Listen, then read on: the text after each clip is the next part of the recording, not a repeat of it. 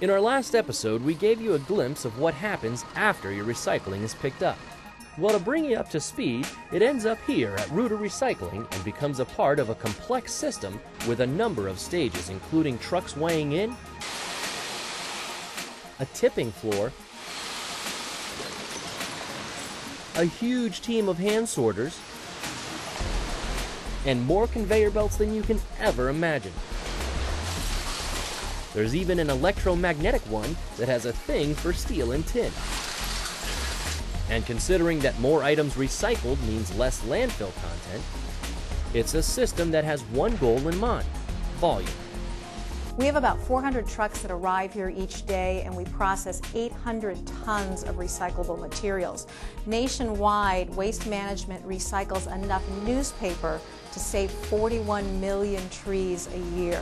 We recycle enough aluminum and plastic to save hundreds of thousands of barrels of oil each year. So recycling is extremely kind to the environment, and certainly when we go to single stream recycling like we do here at the Rooter facility, we see an increase in overall recycling by about 30%. The kind of volume generated here is made possible in part because of the participation of Miami-Dade County and its residents. Miami-Dade was the first county in South Florida to make the move to single stream, so they showed a lot of initiative and forethought.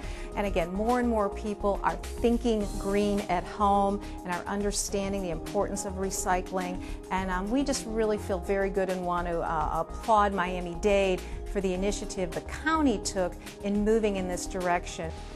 You can help make the county's single-stream recycling efforts even more successful by following the recycling guidelines of the Department of Solid Waste Management. Simply log on to miamidade.gov/DSWM and click on Curbside Recycling.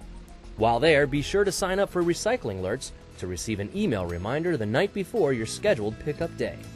Until next time, be well and be green.